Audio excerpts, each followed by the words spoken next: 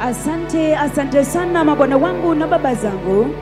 My lords, mabwana wangu, my fathers, mababa zangu, the mightiest, most glorified, most celebrated prophets of the Lord. Manabii wakuu zaidi, manabii wakuu waliosherekewa zaidi. May I take this very humble opportunity, my fathers, hebu nichukue fursa hii ya unyenyekevu sana mababa zangu, on behalf of the National Council and College of Bishops, kwa niaba ya jopo lote la kitaifa la maaskofu, to welcome you, my fathers, kuwakaribisheni ninyi mababa zangu to the most glorious Super Grand Maker World Expo Kisumu 2019. katika mkutano huu mkuu wa mlipuko wa neno wa hapa Kisumu mwaka huu wa 2019.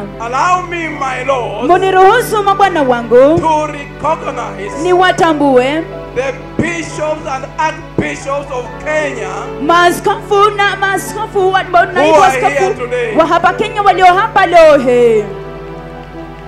Thank you, Bishop. Asanteni sana maaskofu. Allow me also, my lord, muniruhusu pia mabwana wangu to recognize ni watambue our guests, wageni wetu, the guests of the Lord, wageni wa Bwana from other nations, kutoka mataifa mengine. who are here today, my father, just behind you. Walio hapa leo hii mabwana wangu walioketi nyuma yenu. My lord, mabwana wangu, is beautiful to be here. ni ya kupendeza sana kuwa hapa. It's beautiful to be here, my lord. Ni ya kupendeza sana kuwa hapa mabwana I wangu. personally have sweet memories of Kisumu, maana hata nimepata kumbukumbu ila mkutano wa Kisumu, because it was here maana ilikuwa ni that my hapa lord baptized me. ambapo mabwana wangu mlinibatiza. Welcome, my lord and my father. Karibuni mabwana wangu na baba zangu. It's unbelievable. You have to squeeze in, right? Hallelujah. Hallelujah. You have to squeeze in a word as you are stepping out, right? Inabidi upenyeze tu, weke anga neno unapoondoka. Then you know things are very tight, right? Kisha unajua kwamba mambo yamekazwa zaidi, sivyo? Ai. This is power packed, right? Hii imejawa na nguvu. Hallelujah. Hallelujah. Jesus is Lord. Yesu ni Bwana. So rise up so I may pray as we begin, blessed people. Inukeni ili kwamba nipate kuomba tunapoanza watu wabarikiwa. In the mighty name of Jesus. Katika jina kuu la Yesu. Mighty Father, Baba mkuu, the tremendous God of Israel. Sharpen my microphone. The tremendous God of Israel. Mungu wa ajabu wa Israeli. The Father of our Lord and Savior Jesus Christ. Baba wa Bwana wetu na Mwokozi wetu Yesu Kristo. Father, we are gathered here tonight. Baba, tumekusanyika hapa hivi leo to seek your counsel, kutafuta ushauri wako, to seek your guidance, kutafuta mwelekeo wako, to find help, kutafuta msaada. that mighty Father, kwamba Baba mkuu, the blessed one of Israel, barikiwa wa Israeli, that as we assemble here tonight, kwamba tunapokusanyika hapa hivi leo, you may touch us, upate kutuguza, that you may touch our hearts, kwamba ukaguze mioyo yetu, and give us the leading of God, na utupatie kuongozwa na Mungu. Mighty Father, Baba mkuu, fill our hearts, ukajaze mioyo yetu, with the Holy Spirit. naye Roho Mtakatifu, That you may open the ears of our hearts kwamba ukafungue masikio ya mioyo yetu and the eyes of our hearts, na macho ya mioyo yetu, that we may get to realize kwamba tupate kugundua that the Messiah is coming. kwamba Mesia anakuja, And that we may prepare na kwamba tujiandae in absolute holiness. katika utakatifu kweli kweli, In the mighty name of Jesus. katika jina kuu la Yesu. Amen. Amina, Amen. amina And amen. na amina. Hallelujah. Haleluya. So can you be seated, blessed people, Kwa hivyo mnaweza kuketi, watu wa dhamani, in the mighty presence of the Lord. katika uwepo mkubwa wa Bwana. And I know Nami najua that there are many people tuned in by radio globally, kwamba kuna watu wengi ambao wanasikiza kupitia masafa redio kote kote ulimwenguni, and many people by the web, Wi-Fi, web streaming. na watu wengi kupitia mtandao wa kupeperusha kupitia wifi. This is day one. Hii ni siku ya kwanza, Day one siku ya kwanza of the Kisumu Word Expo 2019. wa mlipuko wa neno wa Kisumu mwaka wa 2019. And the way it has begun, Na jinsi ambavyo imeanza.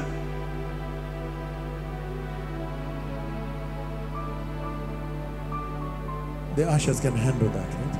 Thank you. They can handle the senior bishop. The way it has begun, Jinsi ambavyo imeanza, so much. mengi, The orphanage in Rabur, kile makazi ya mayatima kule Gero. Askofu Gero, the wonderful cripples who are healed now, viwete wa ajabu ambao wameponywa sasa. there is so much. Kunayo mengi zaidi. But I want you to allow me tonight Lakini ningependa mniruhusu leo hii to share with you nikashiriki pamoja nanyi a very important message. ujumbe wa umuhimu zaidi.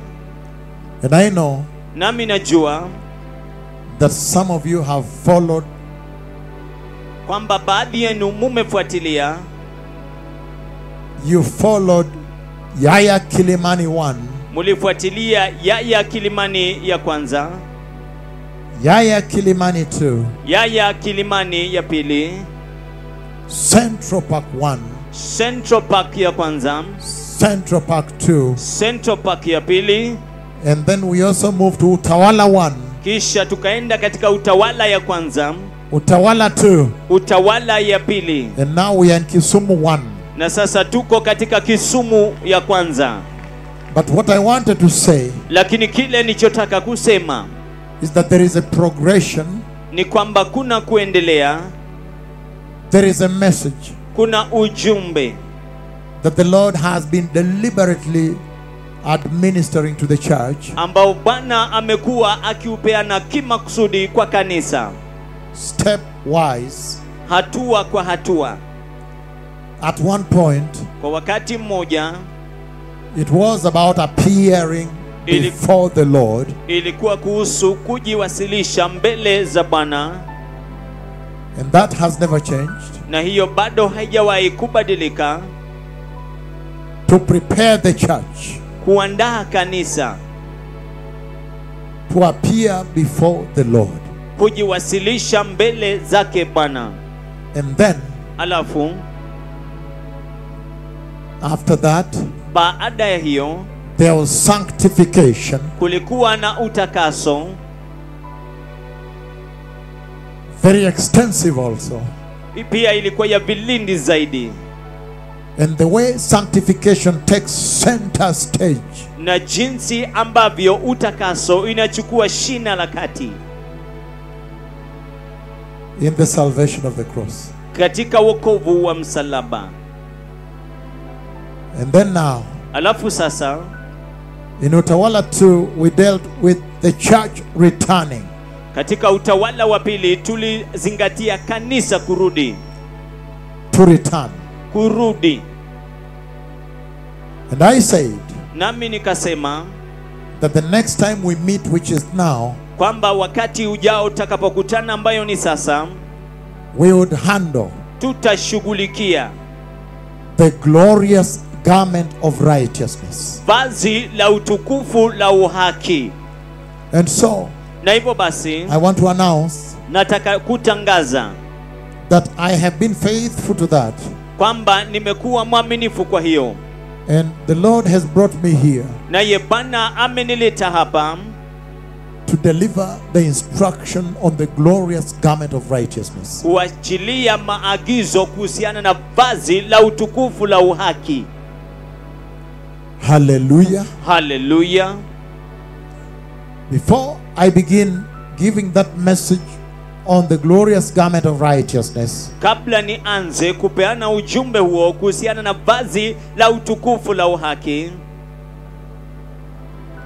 I want to share on the following two prophecies nataka nishiriki unabii mbili ufatao, that even as you prepare for the coming of the Messiah, kwamba hata mnapojiandaa kwa ajili ya kukuja kwa Mesia, you will be aware of the prophetic timeline of God.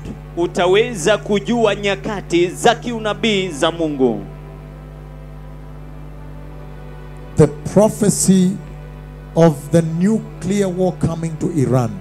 Unabii wa vita vya kinyuklia ambavyo vinaijia Iran. It was in 2005 Ilikuwa mwaka wa 2005 when I was in Mbeya, Tanzania. nilipokuwa Mbeya, Tanzania. I had gone to Dar es Salaam, Nilikuwa nimekwenda Dar es Salaam, held a meeting there, nikawa na mkutano huko, announcing the time for the church to prepare. nikitangaza wakati wa kanisa kujiandaa. And then Alafu went to Dodoma, nikakwenda Dodoma, held a meeting there too, nikawa na mkutano huko pia on preparing the church ya kuandaa kanisa for the glorious coming of the Messiah. kwa ajili ya kukuja kwa utukufu kwa Mesia. After that, went to Mbeya. Mbeya is close to Zambia, the border there. Baada ya hiyo nikakwenda Mbeya. Mbeya ikaribu na Zambia kwenye mpaka pale. And then the Lord spoke with me. Kisha Bwana akanena pamoja nami. A first conversation in Dodoma, Mazungumzo ya kwanza Dodoma, and the second conversation, na mazungumzo ya pili he completed it Ali- in Mbeya. alikamilisha Mbeya. This is what I see. Hiki ndicho ninachokiona. I see Ninaona two missiles, makombora mawili, and their tail has propellers like fins. na mikia yao iko na vitu kama vya kuzungukia. So as they go, they have those fins. Kwa hivyo inapoenda iko na hiyo kama ya kuzungukia At the tail end, pale kwenye mikia yake. I see they have been fired. Naona kwamba yamelipuliwa, And before they explode, na kabla yalipuke they have been fired. yamelipuliwa, Yamepigwa, tafadhali. yamepigwa. So as they go, Yanapoenda the tail mikia is revolving anti-clockwise inazunguka tu kinyume cha saa, and a little slower. na polepole kiasi. They have been shot. They are moving first. Imekwisha pigwa, inakwenda kwa haraka. But the tail Lakini mkia is anti-clockwise slowly. inazunguka kinyume cha saa polepole. And that tail it's like copper. Copper, that color. Copper plated or copper, that is the color. Na hiyo mikia ni The kama tail is shaba. different. Ni kama shaba, ni tofauti. Copper. Ni kama shaba. 2 missiles. Makombora mawili. And as they come, Na yanapokuja heading to Iran, yakielekea directed Iran, to Iran, ikiwa imeelekezwa Iran, then I see the desert. kisha ninaona jangwa. But at the desert, Lakini katika jangwa I see a mountain. ninaona mlima.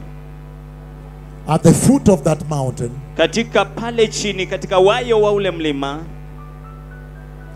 there is a nuclear plant.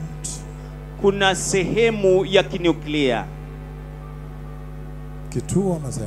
So Kiwanda cha kinuklia. okay, there is a nuclear plant. Kuna kiwanda cha kinuklia. And the 2 missiles, Na hayo makombora mawili they come and strike that facility. yanakuja na kukigonga hicho kiwanda. And the biggest explosion in Now- the history of the earth takes place. Na mlipuko mkubwa zaidi katika historia ya kanisa unatendeka. In the history of the earth. Katika historia ya dunia. And the fire Na kuna moto. starts from down and goes so far, almost touch up heaven. Na kuna moto unaotokea pale chini unaenda karibu nafika mbinguni. And also very far that way. Na pia umbali upande huu. And far that way. Na umbali upande huu. And in between the big flame, there are small little flames, like trillions of small flames also. Na kati ya huo moto mkubwa kuna miali midogo midogo ya moto, mamilioni yake. That is how I knew that it's a nuclear war. Hivyo ndivyo nilivyojua kwamba vilikuwa ni vita vya kinuklia. That war. Hivyo vita, The reason the Lord spoke to me about that war sababu ambayo Bwana alinizungumzia kuhusu vita hivyo, is because that war is important. ni kwa sababu vita hivyo ni muhimu. It's important in the church. Ni muhimu katika kanisa. It's important in the timeline of the Lord. Ni muhimu katika nyakati zake Bwana.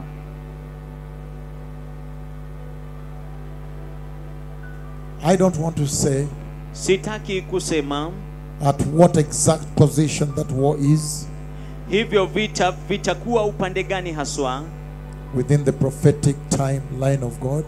kati ya hizo nyakati za kiunabii za Mungu.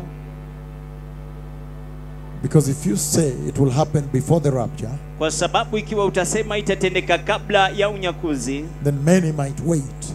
basi wengi huenda wakangojea. Let's wait for that war before we prepare. Hebu tungojee vita hivyo kabla tujiandae. So I don't know where it sits. Kwa hivyo sijui inaketia wapi. But all I know Lakini kile ninachojua is that when you watch your news now, kwamba mnapotazama habari zenyu sasa, you hear Israel saying unasikia Israeli ikisema that Iran has less than 1 year to possess a nuclear bomb. kwamba Iran iko na chini ya mwaka mmoja kumiliki nuklia, bomu ya kinuklia. And you see also that Iran has stepped out of the nuclear accord. Na unaona kwamba Iran imejitoa katika yale makubaliano ya kinuklia. And you hear also Na unasikia pia Israel saying Israeli ikisema that vowing kwamba wanaapa that they will never allow Iran to possess a nuclear weapon. kwamba kamwe hawatawahi kuruhusu Iran kumiliki ile silaha ya kinuklia. They have stepped out of the nuclear code. Wame- They are enriching uranium. Wamejiondoa katika yale makubaliano ya kinuklia na wanazingatia, They are enriching uranium, meaning they're preparing nuclear material. wanaandaa vyombo vya kinuklia. But Israel is saying, Lakini Israeli inasema within a year, chini ya mwaka mmoja Iran will have a nuclear weapon. Iran itakuwa na silaha ya kinuklia, And Israel is vowing na Israeli inaapa that Iran will never have a nuclear weapon. kwamba Iran kamwe haitakuwa na silaha ya kinuklia, They will not allow it. hawatairuhusu. So when you put all that together, Kwa hivyo unapounganisha hiyo yote pamoja, then you realize that, oh, kisha unagundua kwamba that war might be near or what? hivyo vita huenda viko karibu ama nini. And then Alafu the prophecy of the 2nd of April, unabii wa tarehe 2 ya mwezi wa Aprili the year 2004, mwaka wa 2004, when I stood before the throne of God, niliposimama mbele ya enzi ya Mungu, and then John the Baptist came all the way from the throne of God, kisha Yohana Mbatizaji akatoka kote kote katika enzi ya Mungu and spoke with me right there na akazungumza pamoja nami pale pale about the coming of the Messiah. kuhusiana na kukuja kwa Mesia. And then among the cascade, the many things in that prophecy, Alafu miongoni mwa mfululizo mambo mengi katika huo unabii is the changes of leadership in Israel. ni mabadiliko ya uongozi katika Israeli. There was change and change. Kulikuwa na mabadiliko na mabadiliko. Those changes are happening right now. Hayo mabadiliko yanatendeka sasa hivi. In fact, Hata hivyo, it looks like they're going for a third general elections in March or something next year. yaonekana kana kwamba wanaenda katika uchaguzi Machi mwakani. So things are happening. Kwa hivyo mambo yanatendeka. Because remember, after seeing the changes of leadership in Israel, Kwa sababu kumbuka, baada ya kuona mabadiliko ya uongozi katika Israeli, then the Lord brought me back before his throne. kisha Bwana akanirejesha mbele ya enzi yake. And at that place, Na katika mahali pale I was transfigured. nikabadilishwa. My raiment became transfigured Vazi langu likabadilishwa also. pia. And then the Lamb of God came. Kisha mwana kondoo wa Mungu akaja. So things are happening. Hivyo basi mambo yanatendeka. Just be aware Hebu ukajue tu that prophecy is being fulfilled. kwamba unabii unatimilizwa. So as you prepare, Kwa hivyo unapojiandaa, be aware of that. hebu ukajue hilo. Be sensitive Hebu ukakuwe makini to what is happening in the news. kwa kile ambacho kinatendeka katika habari. Hallelujah. Haleluya. Now today, Kwa hivyo leo I want to talk about the glorious garment of righteousness. nataka nizungumzie kuhusu vazi la utukufu la uhaki. The garment the church ought to be wearing now. Vazi ambalo kanisa linapaswa kuwa linavalia sasa. The glorious garment of righteousness. Vazi la utukufu la uhaki. And that if we are preparing for the glorious coming of the Messiah, Na kwamba kama tunajiandaa kwa ajili ya kukuja kwa utukufu kwa Mesia, it is all about the glorious garment of righteousness. yote inahusiana na vazi la utukufu la uhaki. Because the Bible in the book of Revelation, Kwa sababu Biblia katika kitabu cha Ufunuo, Revelation chapter 19, I'm reading verse 8. Ufunuo 19 nasoma mstari wake wa 8. It says, Anasema, finest linen, kitani safi bright and clean, nyeupe inayong'aa, was given her to wear. akapewa ili avae. Then he says, finest linen Kisha asema hiyo kitani safi stands for the righteous acts of the holy people of God. inawakilisha matendo ya haki ya watakatifu wa Mungu. He's saying Anasema that he sets that standard. kwamba anaweka hicho kiwango, He sets it. anakiweka. Finest linen, Kitani safi, bright and clean. nyeupe na inayong'aa. After setting that standard, Baada ya kuweka hicho kiwango, then now kisha sasa you are able to examine yourself, examine the church. unaweza ukachunguza mwenyewe, ukachunguza kanisa. So in my introduction today, Hivyo basi katika utangulizi wangu wa leo, I want to look at the condition of the church before I take off. nataka kuangalia hali ya kanisa kabla ninoe nanga. The condition of the church. Hali ya kanisa. Where are we working from? Tunafanyia kazi kutoka wapi? As we prepare the garment of righteousness. Tunapoandaa vazi la uhaki. Turn with me right away to the book of Jeremiah. Geuka pamoja nami moja kwa moja hadi kitabu cha Yeremia. In our preamble here, blessed people. Katika utangulizi wetu hapa, watu wabarikiwa. Jeremiah chapter 8. Yeremia mlango wa 8. Once you are there, at least you can say amen to me. Ukishafika pale waweza sema amina kwangu. Hallelujah. Hallelujah. The book of Jeremiah chapter 8. Kitabu cha Yeremia mlango wake wa 8. Verse 22. Mstari wa 22. Once you're there, amen. Thank you very much. He says the following. Anasema yafuatayo. Is there no balm in Gilead? Je, hakuna zeri ya kuponya katika Gileadi? Again. Tena, Is there no balm in Gilead? je, hakuna zeri ya kuponya katika Gileadi? Is there no physician there? Je, hakuna tabibu huko? Why then is there no healing Kwa nini basi hakuna uponyaji for the wound of my people? wa majeraha ya watu wangu? Again, add me a little bit so I don't strain my voice. Just a little bit as I start. I'm trying to test your microphone wherever you are. The mixer people. Thank you very much. Thank you. That is good. He's saying, Anasema, is there no balm in Gilead?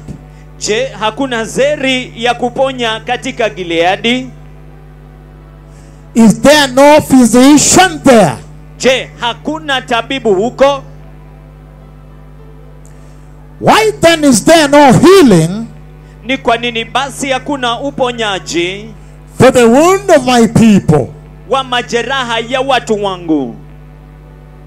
Why did the Lord ask this question? Ni kwa nini Bwana aliuliza swali hili? That is where I want us to begin from. Hapo ndipo nataka tuanzie. Why did Jehovah Ni kwa nini Yehova ask this to Israel? aliuliza hii kwa Israeli?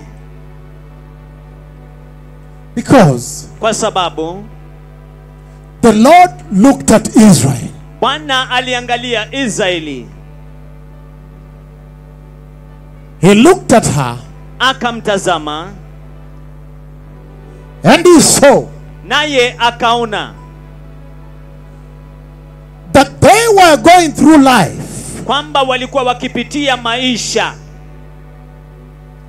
as though kana kwamba God, Mungu Jehovah, Yehova has not brought any solution.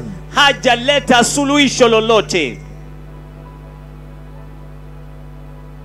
He says Anasema they were worshiping walikuwa wakiabudu and living life na kuishi maisha and afflicted by wounds. na wakiwa wameshambuliwa na majeraha, vidonda. Vidonda tafadhali. Okay, thank you. I need to move today. Today I'm not doing two languages. They were afflicted by wounds. Walikuwa wameshambuliwa na vidonda. And in that affliction, Na katika kushambuliwa huko, he wondered, akashangaa, why? ni kwa nini? Why are they not going to Gilead? Ni kwa nini hawaendi Gileadi? In other words, Kwa maneno mengine, hasn't the Lord placed in Gilead some balm? je, si Bwana ameweka kule Gileadi zeri ya kuponya? Hasn't the Lord placed a solution Je, Bwana hajaweka suluhisho in the land? katika nchi? And so, Na hivyo basi, this is where we want to begin today. hapo ndipo tunataka kuanzia leo hii. He's saying, Anasema Gilead was known Gileadi ilijulikana for supplying kwa ajili ya kupeana the whole world. ulimwengu wote. The world of Egypt, Ulimwengu wa Misri, the world of Egypt, ulimwengu wa Misri, the world of Syria, ulimwengu wa Ashuri, and everywhere, Greece. na kila mahali, Ugiriki. And it was known Na ilijulikana that if you are afflicted, kwamba ikiwa umeteswa, wounds, vidonda they are oozing. vinatoa usaha. He says, Anasema you knew what to do. ulijua lipi la kufanya. In other words, Kwa maneno mengine, you knew where to go. ulijua ni wapi pa kwenda.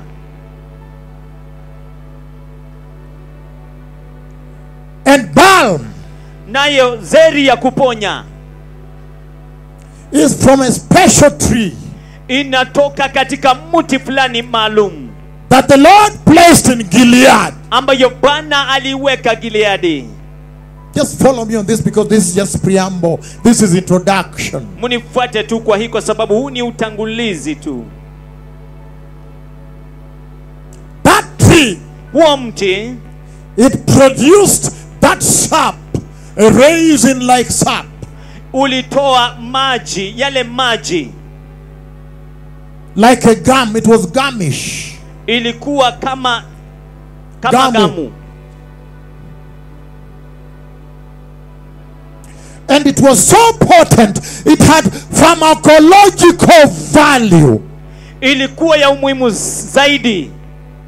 Ilikuwa na chembe za dawa. Ilikuwa na chembe za dawa. Makali yake. Makali yake. So, it had pharmaceutical value. Ilikuwa na chembe za dawa.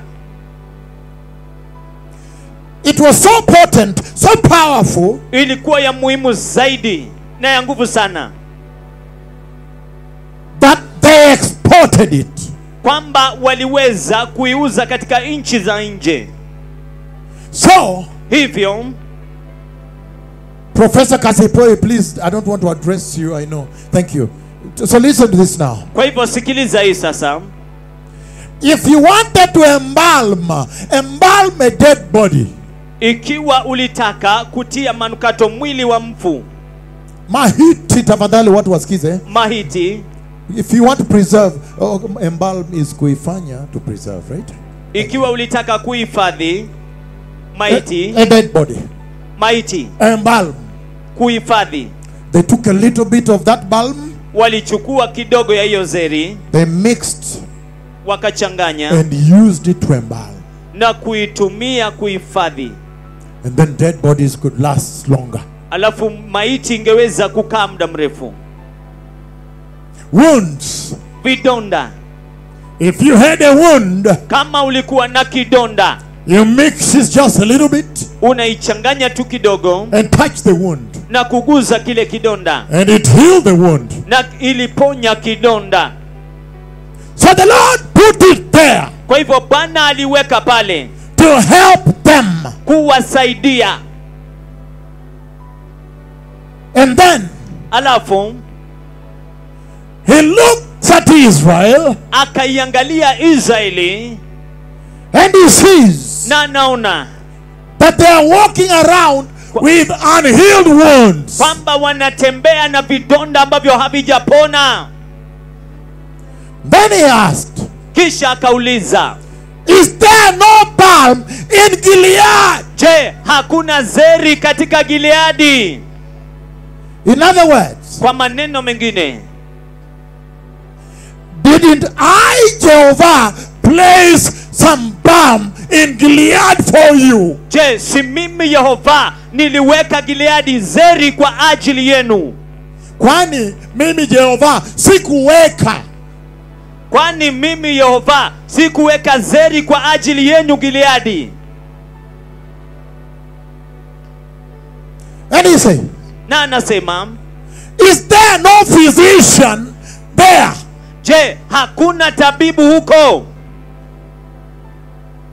Then why are my people walking around with unhealed wound? Their condition is not good. Basi ni kwa nini watu wangu wanatembea na vidonda ambavyo havijapona? Hali yao sio nzuri. Let me just explain a little thing to you now. Hebu nielezee tu kitu kidogo kwenu sasa. At this point, Katika wakati huu, in Gilead, katika Gileadi he had the prophet. alikuwa na nabii. And when he's asking, Naye anapouliza, is there no physician there? je, hakuna tabibu huko? He knew that there's a prophet there. Alijua kwamba kuna nabii huko. In other words, their physician was the prophet. Kwa maneno mengine, kunayo tabibu ambaye ni nabii. Okay. Kwa neno nyingine, tabibu wao alikuwa ni nabii. Tafadhali. Kwa neno nyingine, tabibu wao alikuwa ni nabii. Yes, so Hivyo basi, listen, follow me on this. munifuate katika hii. Then Kisha their medication basi dawa zao for their condition kwa ajili ya hali zao that was being administered by the prophets ambayo ilikuwa inapeanwa na nabii was repentance and ilikuwa holiness. toba na utakatifu. Did you understand? Je, mlielewa? So Hivyo he asked, akauliza, why are you in this condition? ni kwa nini mko katika hali hii? And you can almost hear him asking them, Na unaweza karibu kumsikia akiwauliza, because in the same Jeremiah chapter 8, kwa sababu katika Yeremia hiyo mlango wa 8 you hear him saying unamsikia akisema that the birds, kwamba ndege, the dove, njiwa, the swift, the thrush, korongo, koikoi they detect wanagundua and they do the necessary. na wanafanya inayostahili. When they realize Wanapogundua the time is out, kwamba wakati umekwisha, they leave. wanaondoka. Same Jeremiah 8. Hiyo Yeremia 8. And he said Na anasema to Israel, kwa Israeli, then why? basi ni kwa nini? Why are you not doing what you are supposed to do? Ni kwa nini hamufanyi kile ambacho mnapaswa kuwa mkikifanya? Genesis chapter 37. Mwanzo 37. Genesis 37, Mwanzo 37 verse 25. mstari wa 25. He says the following. Anasema yafuatayo. Genesis 37, 25. Mwanzo 37 mstari wa 25. As they sat down to eat, walipokaa ili wale chakula chao, their meal, chakula chao, they looked up wakainua macho and saw a caravan of Ishmaelites wakaona msafara wa Waishmaeli coming from Gilead. ukija kutoka Gileadi. Their camels were loaded with spices, Ngamia wao walikuwa wamepakizwa mizigo ya vikolezo, balm, uvumba and myrrh, na manemane, and they were on their way to take them down to Egypt. nao walikuwa njiani kuvipeleka Misri. So they knew. Kwa hivyo walijua, The Ishmaelites, Waishmaeli they knew walijua that in Gilead kwamba katika Gileadi there is some balm.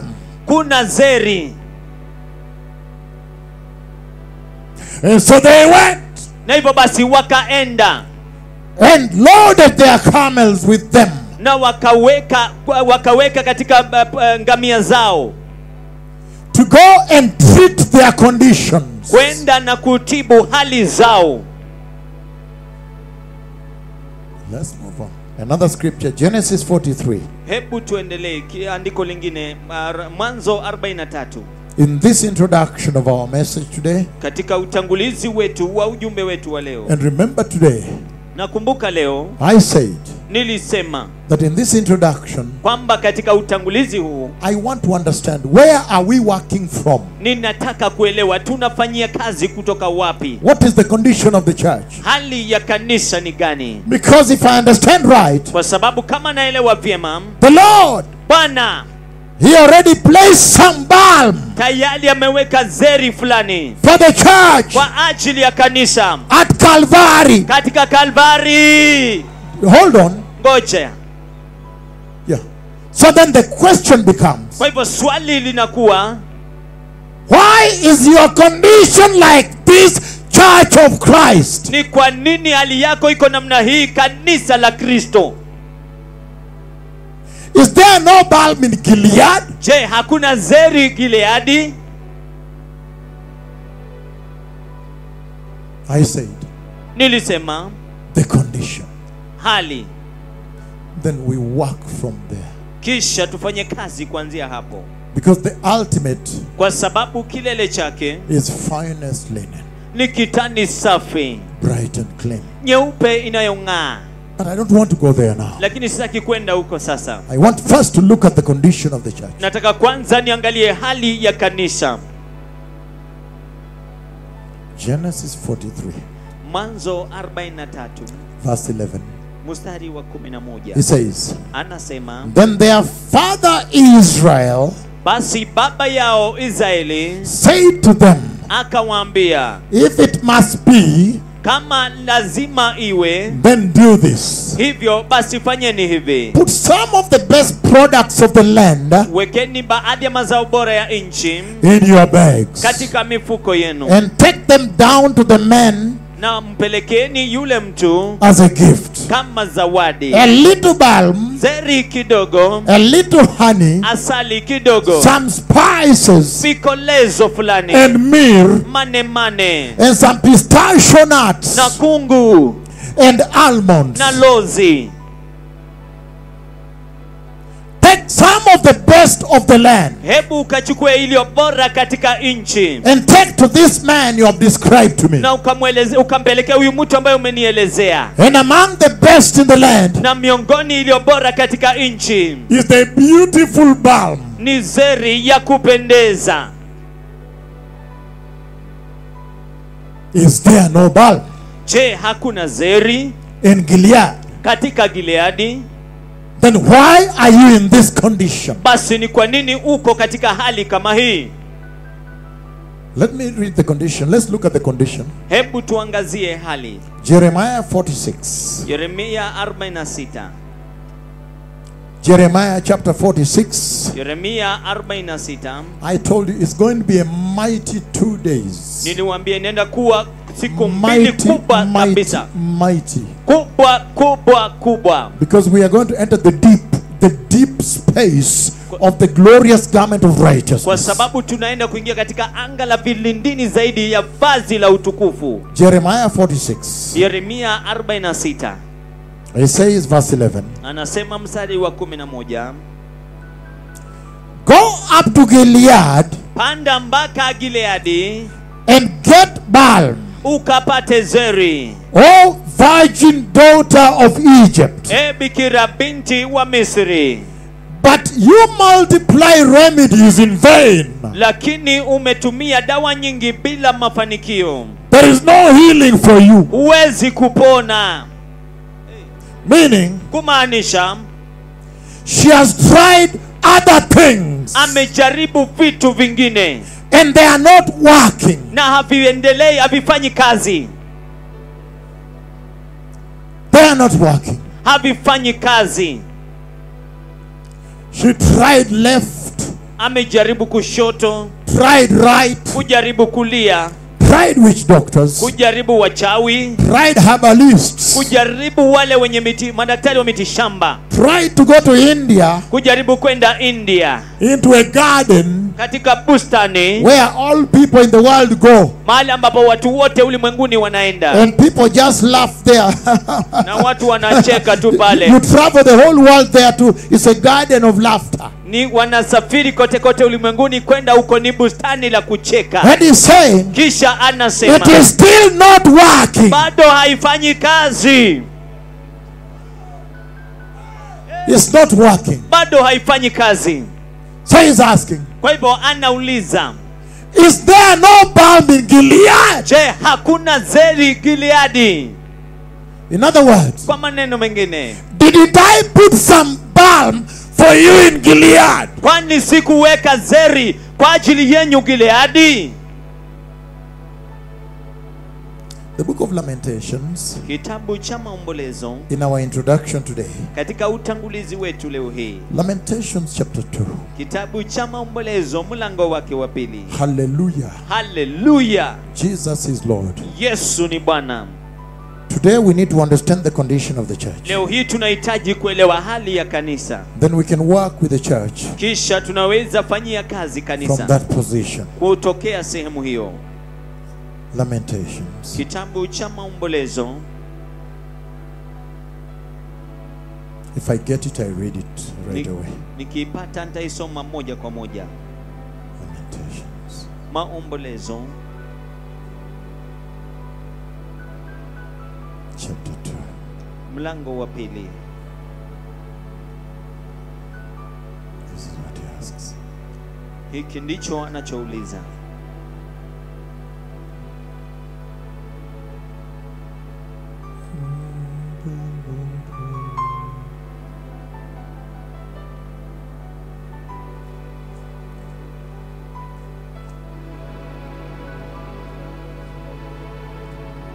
I'll tell you. Nakwambia, Lamentations. Maombolezo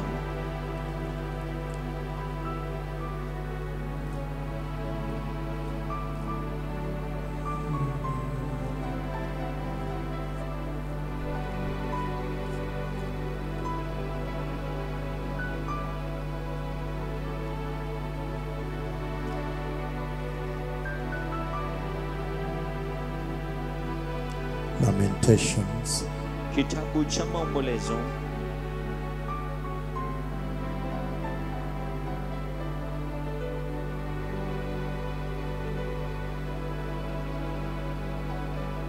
Chapter 2. mlango wa pili.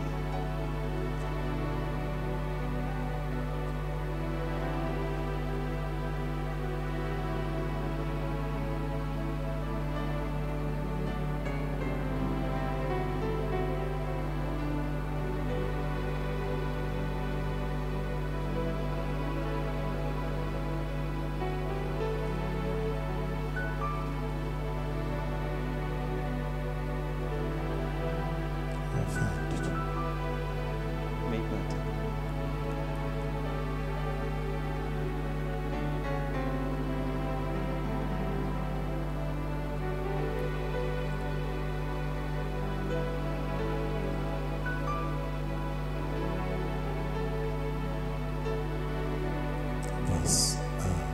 verse 30. Mstari wa He says, anasema Lamentations chapter 2 now. Maombolezo mlango wa pili sasa. Reduce that volume now. Lamentations chapter 2 verse 13, he says, Maombolezo mlango wa pili mstari wa 13 anasema, what can I say for you? ninawezaje kusema nini kwa ajili yako? With what can I compare you? Nikulinganishe na nini? O daughter of Jerusalem, E binti Yerusalemu, to what can I liken you? nitakufananisha na nini? That I may comfort you, Ili nipate kukufariji. O virgin daughter of Zion. E bikira binti Sayuni, Your wounds, jeraha lako, your wound is as deep as the sea. jeraha lako lina kina kama bahari. Again, your wound Tena jeraha lako is as deep as the sea. lina kina kama bahari.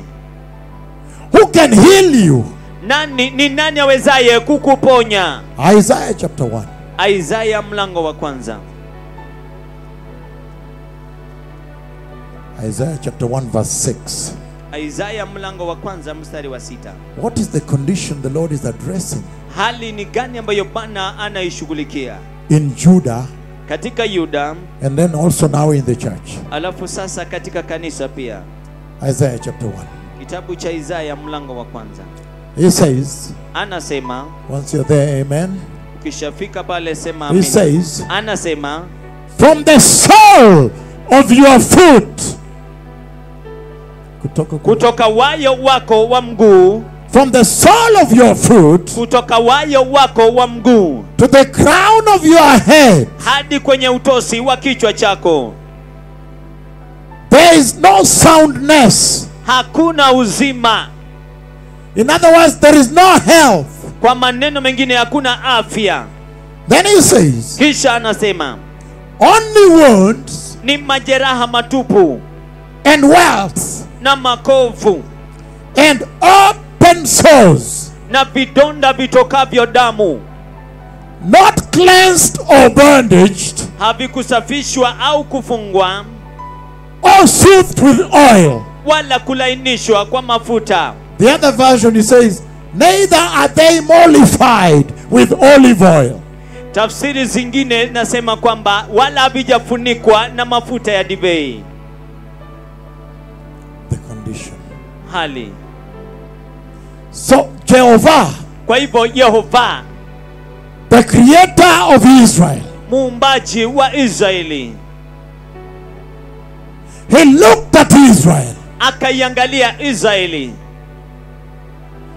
and he saw naye akaona that Israel kwamba Israeli was looking for solutions. ilikuwa ikitafuta suluhisho. Going this way, Wakienda upande huu, looking for remedy. wakitafuta mahali pa kutorokea Na tiba. ya tiba, Looking for her healing. kutafuta uponyaji wake.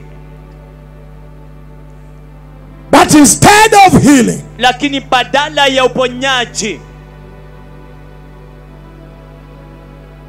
the wounds, vidonda they were deepening. vilikuwa vinaingia ndani zaidi. And so the Lord was disturbed. Na hivyo basi Bwana alikuwa amesumbuka. He's saying, Anasema, but I put the solution there. Why are they not going for the solution? lakini niliweka suluhisho pale. Ni kwa nini hawaendei hilo suluhisho? So the Lord could not understand this. Kwa hivyo Bwana angeweza kuelewa hii. Let's look at the afflictions. Hebu tuone mateso yao: Abortions, kuavya mimba, homosexuality, ushoga, lesbianism, ulawiti, transsexuals, ngono kati ya watu wenye Wale wanawake lakini wanabadilika wakiwa wanaume transsexuals. Wale wanawake ambao wanabadilika kuwa wanaume na vivyo hivyo kwa wanaume kuwa wanawake. False prophets, manabii wa uongo, false apostles, mitume wa uongo, false doctrine, mafundisho ya uongo that dresses the wound of his people, ambayo inafunika vidonda vya watu wake with bondage na bandeji, and yet inside na ili hali ndani is rotten. Imeoza. The feel good gospel, ile injili, the gospel that makes you feel good, injili ambayo inakufanya uhisi vizuri, sweet to the flesh, tamu kwa mwili.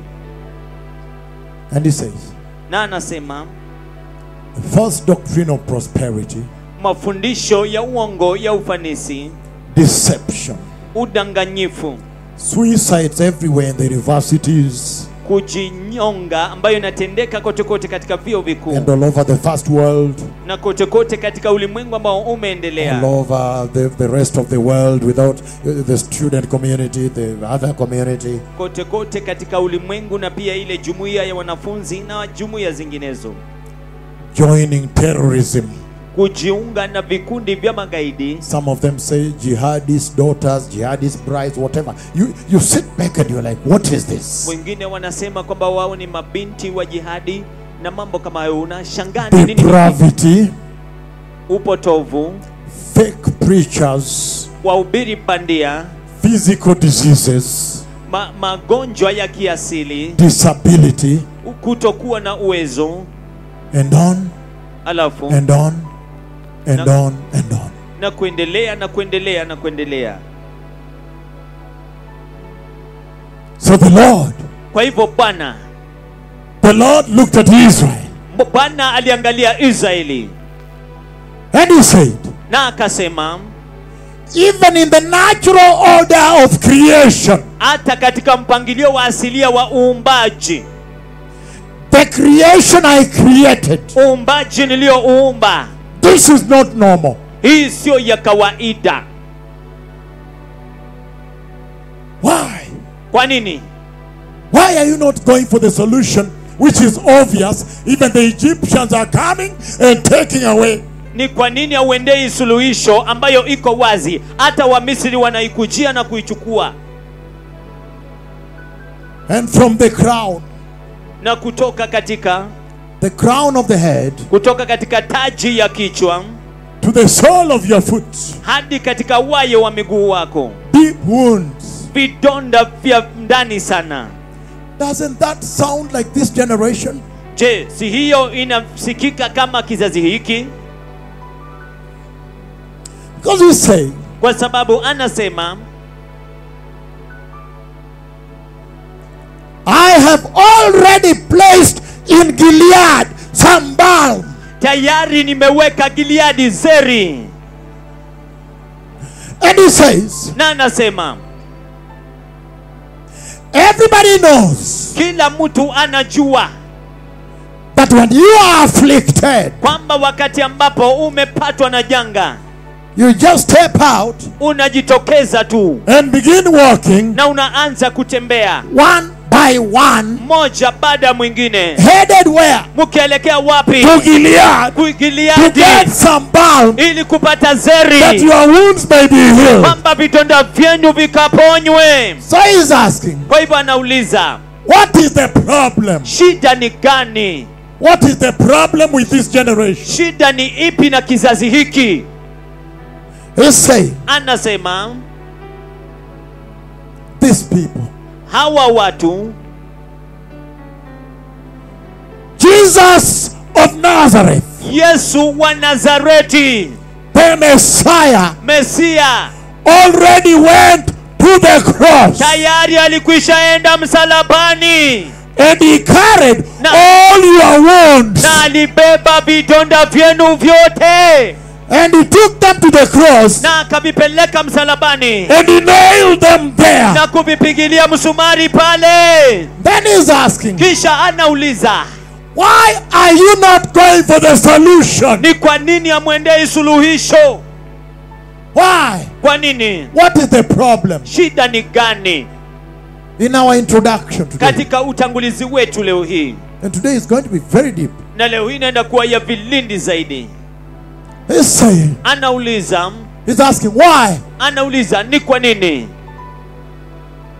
Because, Kwa sababu, look, angalia, he knows anajua that when you look at Gilead, kwamba unapoitazama Gileadi, it is obvious iko wazi kabisa that he has placed there an obvious solution. kwamba ameweka pale suluhisho ambalo liko bayana na ni wazi. Then why are you not going? Basi ni kwa nini hauendi? Because if you are crippled, Kwa sababu kama wewe ni kiwete, he is healing them publicly, obviously there. anawaponya wazi wazi hadharani pale. The blind. Hiyo ni sawa. You know, Vipofu. if you are healing in the night and you close the room. Ikiwa ulikuwa mahali usiku na ufunge chumba, Okay, unaponya. Okay, thank you. So, thank you. ikiwa unaponya mahali na usiku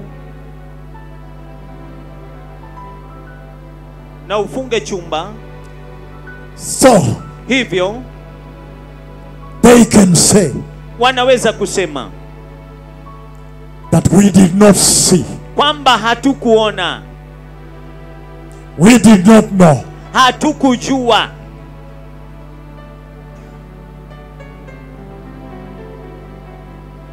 But now, Lakini sasa afflictions, mateso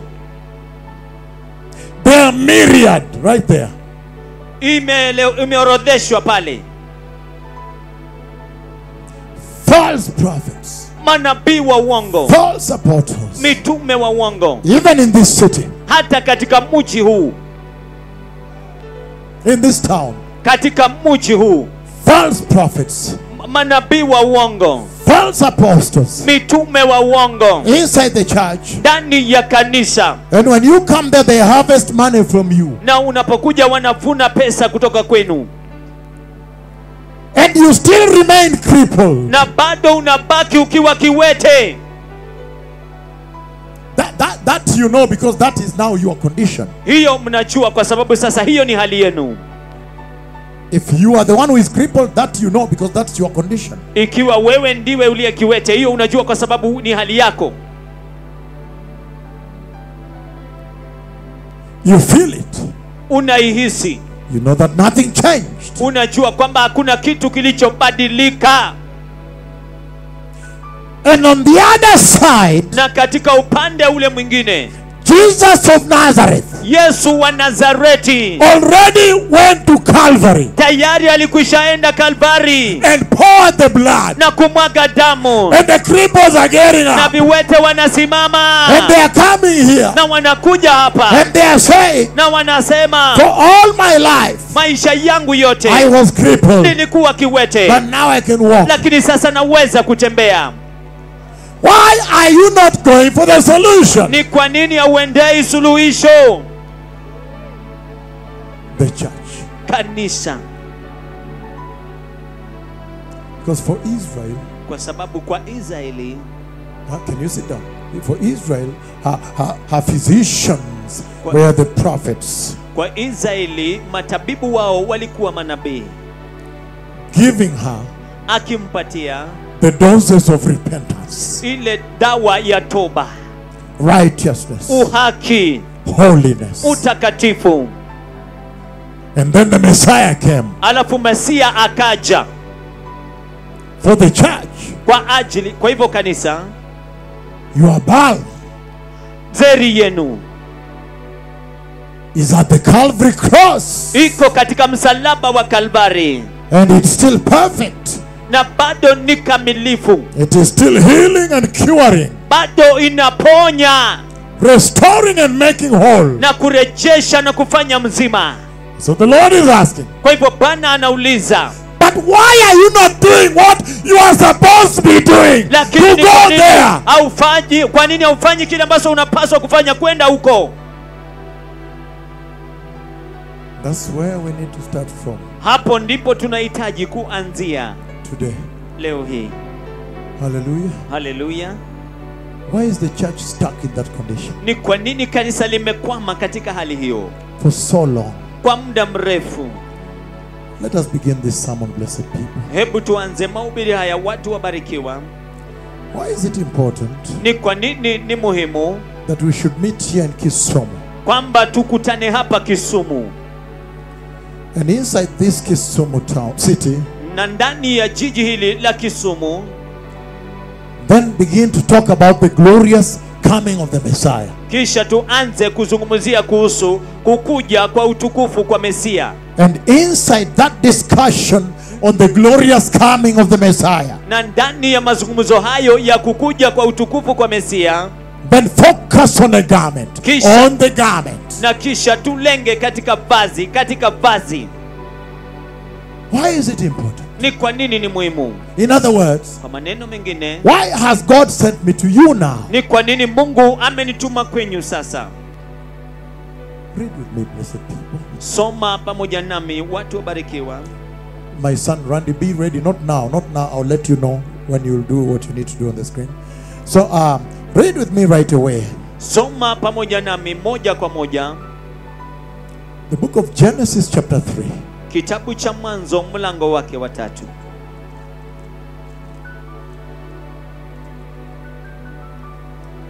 Genesis chapter 3. Mwanzo mlango wa 3 Verses 14 mstari wa 14 to 19. hadi 19. Genesis chapter 3. Mwanzo mlango wake wa 3. This is what he says here. Hivi ndivyo anavyosema hapa.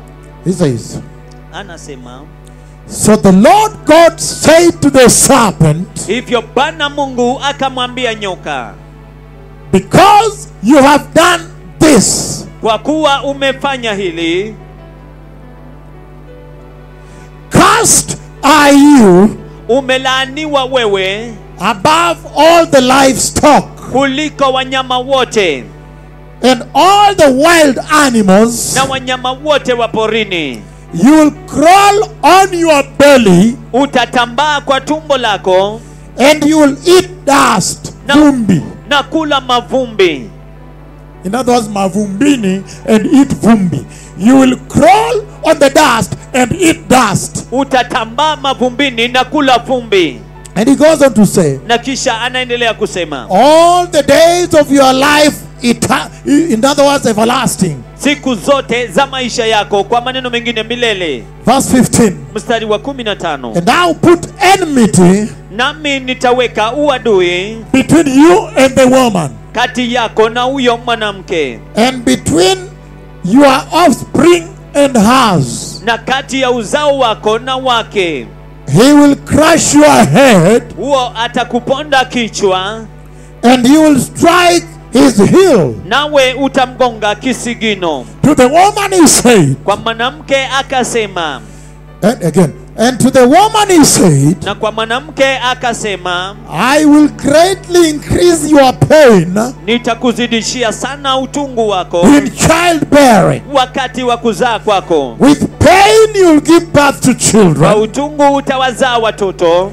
And then he goes on to say, Na kisha anaendelea kusema, your desire will be for your husband, tamaa yako itakuwa kwa mumeo, and he will rule over you. naye atakutawala. Verse 17. Mstari wa Then he 17, turned to Adam, kisha akamgeukia Adamu, and to Adam he said, na kwa Adamu akasema, because you listened to your wife kwa sababu umemsikiliza mke wako and ate from the tree na ukala kutoka kwenye mti about which I commanded you, niliyokuamuru you must not eat of it. musile tunda lake.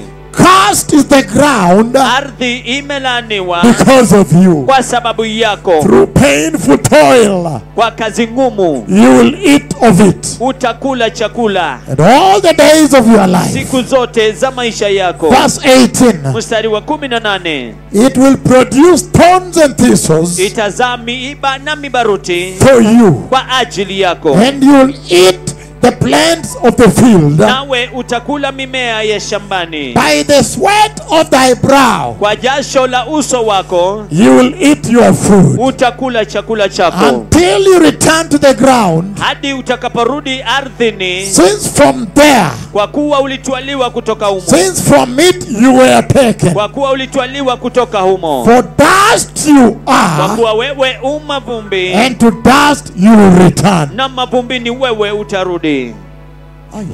Ai. Why is it important Ni kwa nini ni muhimu that we have this conversation? kwamba tuwe na mazungumzo haya? Why have I come? Ni kwa nini ninakuja? Why has he sent me here? Ni kwa nini amenituma hapa? The Lord is saying Bwana anasema that now, kwamba sasa when things are so critical wakati mambo yako nyeti kabisa in the church, katika kanisa, and everybody can feel na kila mtu anaweza kuhisi that this is historic. kwamba hii ni ya kihistoria. We have never been this way before. Hatujawahi kuwa katika njia hii hapo nyumaye. And he's saying, Naye anasema within that sensitivity katika huo umakinifu and critical situation na hali ambayo ni nyeti about the hour, kuhusiana na saa, then he's saying kisha anasema it is then important basi ni muhimu to understand kuelewa that if you are preparing, kwamba ikiwa unajiandaa, then prepare perfectly well. basi ukajiandae kikamilifu vizuri. Why? Kwa nini? Because of what I've just read. Kwa sababu ya kile tu ambacho nimekisoma. Because Kwa sababu the Lord has once judged sin, Bwana aliwahi kuhukumu dhambi and he's coming back na anarudi to judge sin again. kuhukumu dhambi tena. The Lord Bwana is coming back anarudi to judge the world again. kuhukumu ulimwengu tena. He did it before, Alifanya hapo nyumaye and he's coming back na anarudi to judge sin again. kuhukumu dhambi tena. Oh yes. Oh, ndio. So when you are preparing, Kwa hivyo unapojiandaa, you rather prepare well, afadhali ujiandae vyema, because kwa sababu he did it then, aliifanya wakati ule, he will do it again. ataitenda tena. Look at this now. Angalia hii sasa. The vision of the golden glorious wedding rings Maono ya pete za dhahabu za utukufu za harusi that I gave you ambazo niliwapatia, November 1, ambayo niliwapatia Novemba mosi 2006 mwaka wa 2006 at 3 a.m. saa 9 za asubuhi. And in that conversation, Na katika mazungumzo hayo I said nikasema that look, kwamba tazama, heaven has opened mbingu zimefunguka and the glory has come down. na utukufu umeshuka chini. And when I saw the glory come, Na nilipouona utukufu ukija, he was cleaning out darkness. alikuwa akisafisha na kuondolea mbali giza, And yet he placed na ili hali aliweka the two wedding rings pete mbili za harusi at the entrance. katika kiingilio. In fact, Hata hivyo, I was looking at my writings, nilikuwa nikiangalia maandishi yangu, my notes, nikiangalia nakala yangu, as the Lord spoke. I've been writing. wakati ambapo Bwana alinena, nilikuwa naandika. I found Nikagundua that the wedding rings kwamba pete za harusi is spoke way back in 2003. iko hapo nyuma mwaka wa 2003. 2003. mwaka wa 2003. So he has been speaking about that event. Kwa hivyo amekuwa akizungumzia kuhusu tukio hilo. And he's saying, Na anasema the announcement is clear. tangazo liko wazi. Repent. Tubuni. Repent. Tubuni. And turn away from sin. Na mkageuke kutoka kwa dhambi. The Messiah is coming. Anakuja. That is clear. Hiyo iko wazi. And he's saying Na anasema that when the glory came, kwamba wakati utukufu ulipokuja, it did not blend with darkness. haikuchangamanya na giza. That is clear. Hiyo iko wazi. Then he's saying Kisha anasema the announcement tangazo that you must enter kwamba lazima uingie through this event. kupitia kwa tukio hili. That is clear. Hiyo pia iko wazi. However, Hata hivyo, as you prepare, mnapojiandaa, he's saying, anasema be careful now. makinikeni sasa. The Lord has once judged sin, Bwana aliwahi kuhukumu dhambi and is coming back na anarudi to judge sin. kuhukumu dhambi. So prepare well. Kwa hivyo jiandaeni vyema. The vision of the glorious stairs, Maono ya ngazi za utukufu. the prophecy Unabii of January 15th, ya Januari 15 2017, mwaka wa 2017, when I spoke niliponena and the Lord obeyed, heaven obeyed, naye Bwana akatii, mbingu ikatii, and lowered the stairs. na akashusha ngazi. Now they are all over the web. Sasa iko kote kote mtandaoni. The prophecy of Lima, Peru. Unabii wa Lima, Peru, Everybody knows. kila mtu anajua. I spoke in Italy, Nikainena Italia, spoke in Kenya. nikainena Kenya. When we reached there, Na tulipofika huko, exactly as said, kama tu ilivyosemwa, and he released rain, na akaachilia mvua, the dust of gold from New Jerusalem, mavumbi ya dhahabu kutoka and Yerusalemu crystals. mpya, na vile vipande I'm vipande. still keeping crystals. I'm keeping somewhere crystals from heaven. Bado ninahifadhi zile chembe chembe mahali fulani kutoka mbinguni. The message is clear Ujumbe uko wazi that the Messiah is coming. kwamba Mesia anakuja. But are you aware Lakini je, mnajua that the Lord kwamba Bwana is coming back anarudi to judge the world? kuhukumu ulimwengu? So just be aware Kwa hivyo pata tu kujua that he will judge the world again. kwamba atahukumu ulimwengu tena. So please Kwa hivyo tafadhali prepare well. mkajiandae vyema. And then he says, Kisha anasema the city of New Jerusalem. mji wa Yerusalemu mpya. I have shared that. Nimeshiriki hiyo. The design of the buildings, Ule muundo wa majengo beautiful golden, ya kupendeza ya kidhahabu, whitish golden buildings. nyeupe ya dhahabu, majengo meupe ya dhahabu ya kupendeza. I have described Nimeelezea the changes of leadership kubadilika kwa uongozi in Israel. katika Israeli. I have described. Nimeelezea. When you read Genesis chapter 6, Unaposoma Mwanzo mlango wake wa 6, when the world wakati ambapo ulimwengu was full of evil, ulikuwa umejawa na uovu, full of sin, umejawa na dhambi, immorality, usherati, murder, uwaji, violence, bloodshed, fujo, umwagikaji wa damu, lies. uongo. Then he came Kisha akaja and judged the world. na akahukumu ulimwengu. He's coming to do it again. Anakuja kuifanya tena. Hallelujah. Haleluya. He will do it again. ataifanya tena. So we need to prepare Kwa hivyo tunahitaji kujiandaa in another way. katika njia nyingine tofauti. He will judge. Atahukumu. And he says, Na anasema Genesis 7:16. Mwanzo 7 mstari wa 16.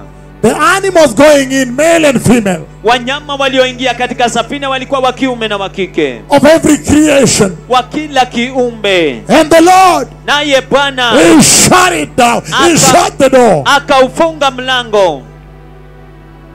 He shut the door. Akaufunga mlango. He's coming to do it again. Anakuja kuifanya tena.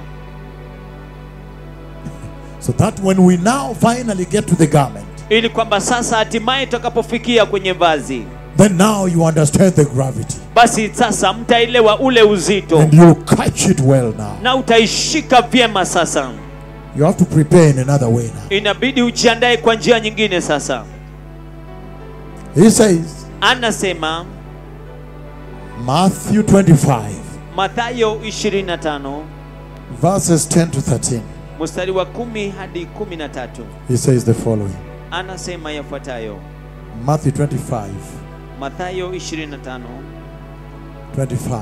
Randy, be ready, my son, but don't worry, I'll tell you when to post it over there. Just wait on me. Matthew 25, Mathayo 25 verses 10 to 13, he says this. mstari wa 10 hadi 13 anasema hivi. But while they were on their way to buy some oil, Nao walipokuwa wakienda kununua mafuta, the bridegroom arrived, bwana harusi akafika. and the virgins who were ready Wale wanawali waliokuwa tayari went in with him wakaingia ndani pamoja naye into the wedding banquet, kwenye karamu ya harusi, and the door na mlango was shut. ukafungwa. Are you aware Je, mnajua that he shut the door kwamba aliufunga mlango and he will shut it again? na ataufunga tena? He shut it Aliufunga during the time of Noah, wakati wa Noa and he will shut it again. na ataufunga tena. My Bible, they are red. These are the words of Jesus himself. Katika Christ. Biblia yangu ni nyekundu, maanake kwamba haya ni maneno ya Yesu Kristo mwenyewe. So they will be fulfilled. Kwa hivyo yatatimilizwa. And then he says, Kisha anasema later the others also came. baadaye wale wanawali wengine nao wakaja. Sir, sir, they said, Bwana, Bwana, wakaita, open the door for us. tufungulie mlango. But he replied, Lakini yeye akawaambia, no, just a moment. hebu ngoja kidogo. Are you aware Je, mnajua that is the Jesus that said kwamba huyo ni Yesu aliyesema that knock, kwamba bisheni it shall be opened to you? na Same mlango Jesus. utafunguliwa kwa ajili yenu. Yesu huyo huyo Said knock, akasema bisheni, the door will be opened. mlango utafunguliwa. Now hear what he says. Sasa sikiza vile anavyosema hapa. It's in red. Imeandikwa kwa wino mwekundu, It's in red. iko katika maandishi mekundu. And he says, Naye anasema later others also came. baadaye wale wanawali wengine nao wakaja. Kong, kong, kong. Kong kong kong, They knocked. wakaita, Sir, sir. Bwana, Bwana, They said, wakasema, open the door for us. tufungulie mlango. But he replied, Lakini yeye akawajibu, the same Jesus that said, huyo huyo Yesu aliyesema, knock, bisheni, shall be opened. mlango utafunguliwa. He replied, Akajibu, to tell you the truth, amin amin nawaambia, I tell you the truth, amin amin nawaambia, I do not know you. siwajui ninyi. Are you aware of this? Je, mnajua hii That he will do it? kwamba ataifanya?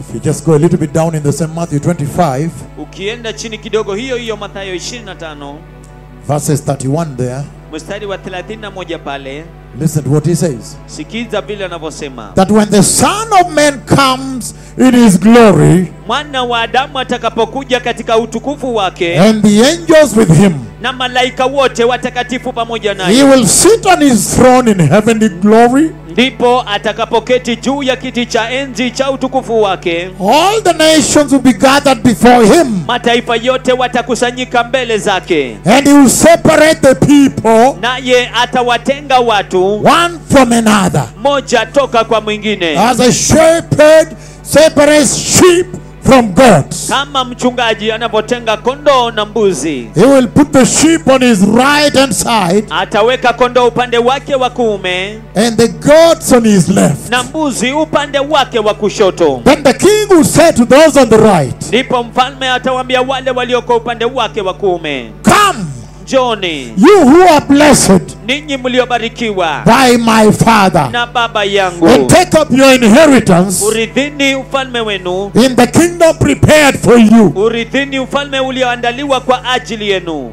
And then he says, Kisha- for the kingdom prepared for you Ufalme ulioandaliwa kwa ajili yenu since the creation of the world. tangu kuumbwa kwa ulimwengu. Wow. Wow, Since the creation of the world. tangu kuumbwa kwa ulimwengu. Verse 35. Mstari wa 35. For I was hungry, Kwa maana nilikuwa na njaa, and you gave me something to eat. mukanipa chakula. I was thirsty, Nilikuwa na and you kiu, gave me something to drink. mukaninywesha. And I was a stranger, Nilikuwa mgeni, and you invited me in. mukanikaribisha. I needed clothes, Nilihitaji and mavazi, you clothed me. nanyi mkanivika. I was sick, Nilikuwa mgonjwa, and you looked after me. mukanitunza. I was in prison, Nami nilikuwa and you kifungoni, came visiting. mukaja kunitembelea.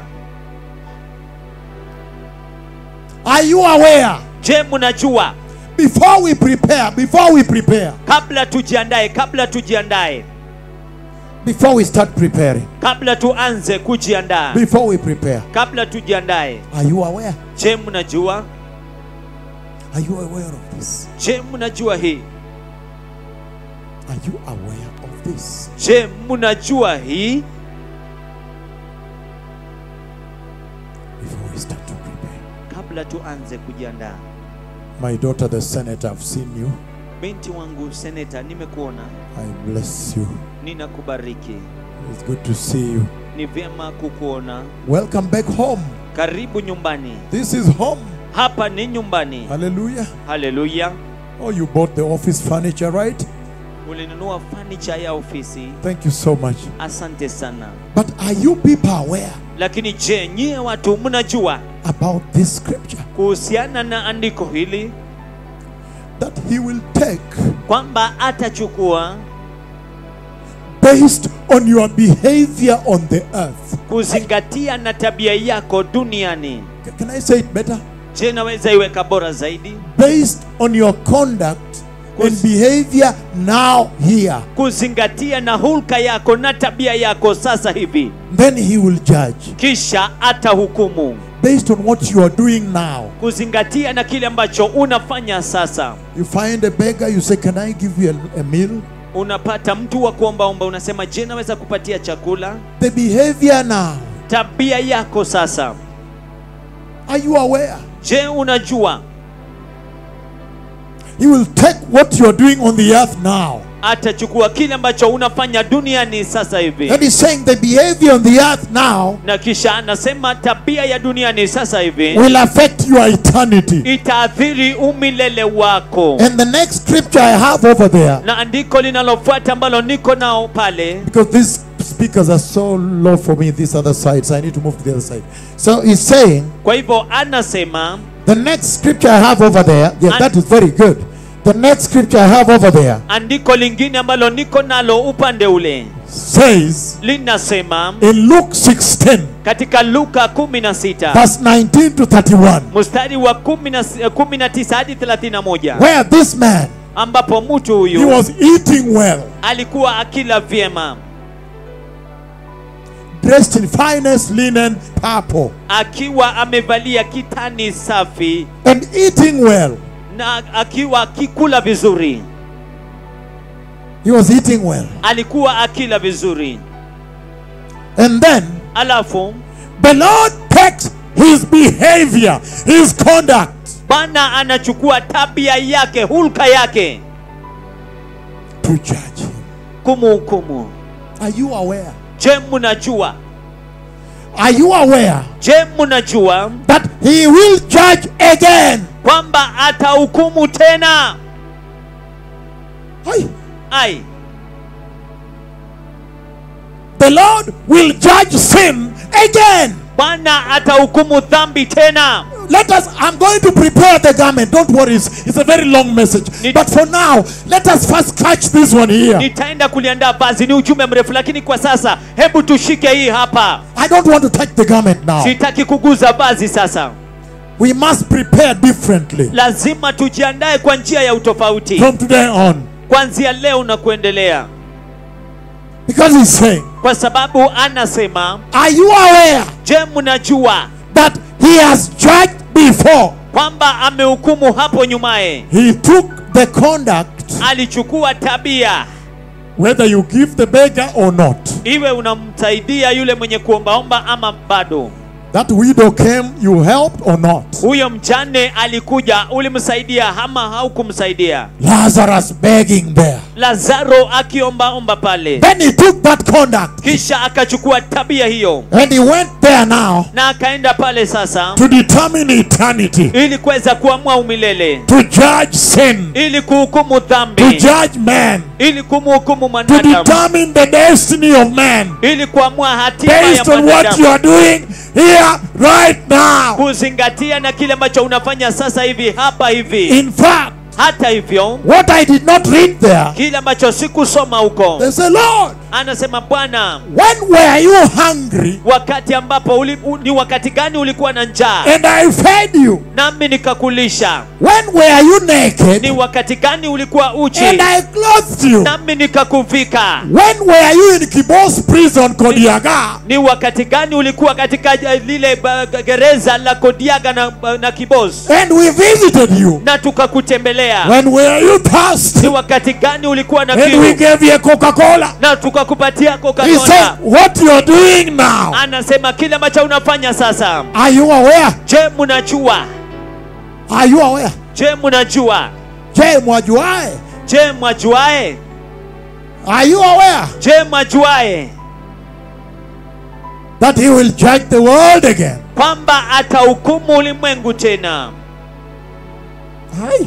Ai, Now, sasa I just want to touch on one judgment, nataka tu kuguzia hukumu moja, and then we'll close this and slowly move into the garment. alafu kisha tutafunga hii na polepole kwenda kwa vazi. Let me even remove the article right away. Hebu hata nichukue nakala hiyo moja kwa moja. This is it. Ndio hii. Randy, Randy, my son, mwanangu, blessed son, mwanangu aliyebarikiwa, can you start posting them on the web? Rather on the screen. My head is really out there in the battle. So I'm talking judgment, so I'm really in the field. I'm in the front line. Nazungumzia vita, kwa hivyo niko katika uwanja, katika mstari wa mbele. I tell you. Nakwambia. You can see there. Unaweza kuona pale. No, go back. Start with the first one. There are screens everywhere. Kuna runinga kila mahali. He says, anasema brimstone deposits. Brimstone deposits. The Dead Sea area, and then he points that this is where Gomorrah was. Then he points there, he says this is where Sodom was. Dead and Sea. then he says Zoar. Zoar, alafu hapo ndipo Sodoma ilipokuwa. Mmesema zingine pia tafadhali, ziko pale. Hapo ndipo bahari. Okay, thank you. Don't worry about that. So the Swahili listeners, you're missing out. So look at there. Tazama hiyo. He's saying this is where Gomorrah was. Anasema hapa ndipo Gomora ilipokuwa. This is where Sodom was. Hapo ndipo Sodoma ilikuwepo. And then Zoar. Alafu Zoari. Then the Dead Sea. Alafu Dead Sea. Bahari ya chumvi. Can you move? Can I, don't move. Let me first show them this article I'm having in my hands. Hebu kwanza niwaoneshe nakala hii ambayo niko nayo mikononi mwangu. It says, Anasema evidence of Sodom. Ushahidi udhahiri wa Sodoma. Evidence of what? Sodom. Ushahidi wa Sodoma. That's the title of the publication. Hiyo ndio mada ya hiyo chapisho.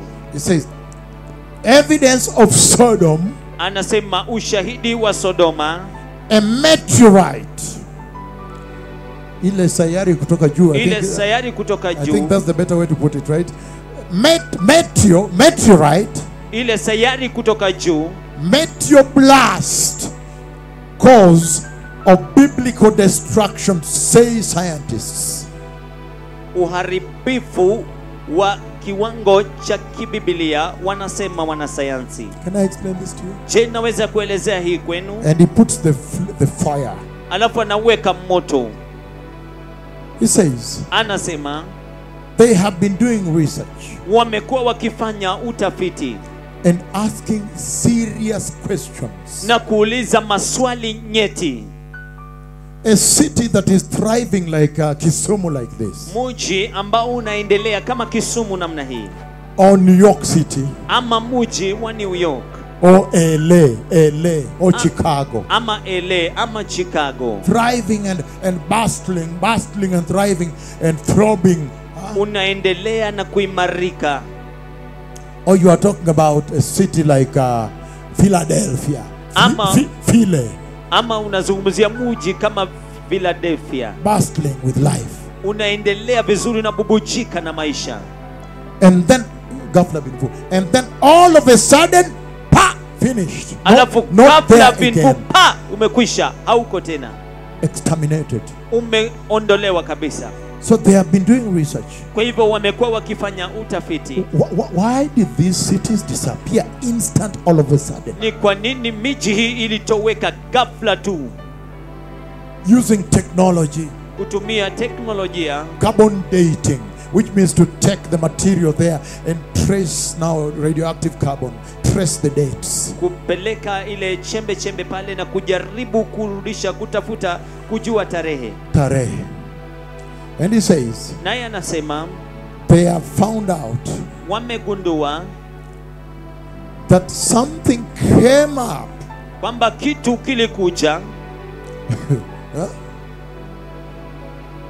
Something like a meteorite, a small planet or whatever, just descended above those cities. Kitu kilishuka juu ya hiyo miji.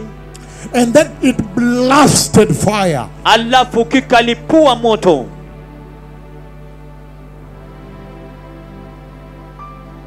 In other words, kwa maneno mengine, kwa maneno mengine, that yes, it is true. Kwamba ndio ni kweli. God judged those cities. Mungu alihukumu hiyo miji. In other words, kwa maneno mengine, yes, it is true. Ndio ni kweli.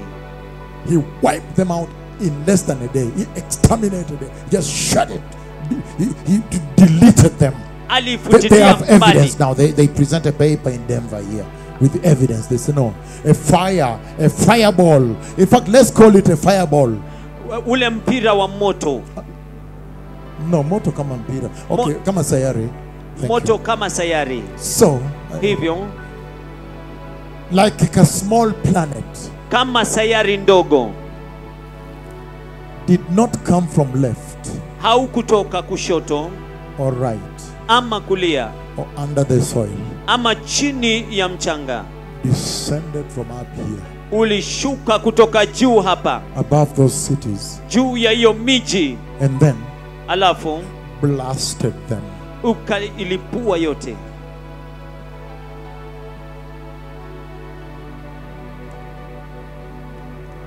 They even tried to draw it.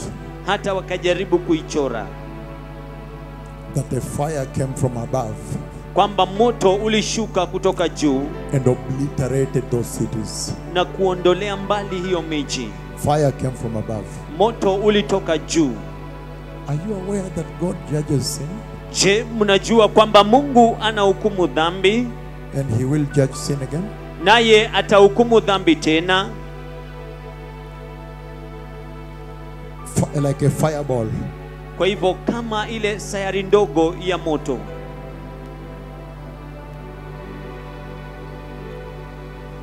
They say from above. Walisema kutoka juu. And you see, Na unaona that fire just came just above now. It just targeted when it reached just above them and then it blasted them. huo moto ulikuja, alafu ulipofika juu yao, alafu ukalipua. Sodoma and Gomorrah. Can you show the next slide, please? na Gomora. Then look. Alafu tazama. Oh, is moving too fast. So even there are streets there, they lead you Lot's wife, how to get to where Lot's wife is. Alafu kuna hata barabara za kuelekea mahali mke wa Lutu ako. Lot's wife, if you want to go to see her. Ikiwa unataka kwenda kumuona mke wa Lutu. Yeah.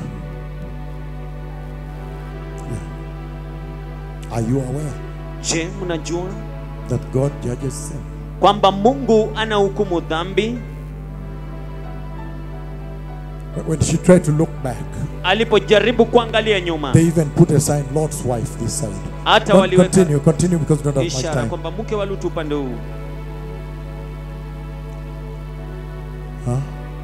Are you aware? Before we start this message, unajua, kabla tuanze ujumbe huu, this is important. Hii ni muhimu. Before we start the message on the garment, kabla tuanze ujumbe wa vazi, that you may know kwamba mpate kujua that the Lord judges sin, kwamba Bwana anahukumu dhambi, and He's coming back na anarudi to judge sin again. kuhukumu dhambi tena. Look at that now. Angalia hiyo sasa. Look at that. Angalia hiyo. Look at that. Angalia hiyo. It's still moving. Bado inasonga. Okay, let us so much of that. Next. Mount Sodom. Mulima Sodoma. Even the area hata maeneo is there. Yako pale. Next. Inayofuata.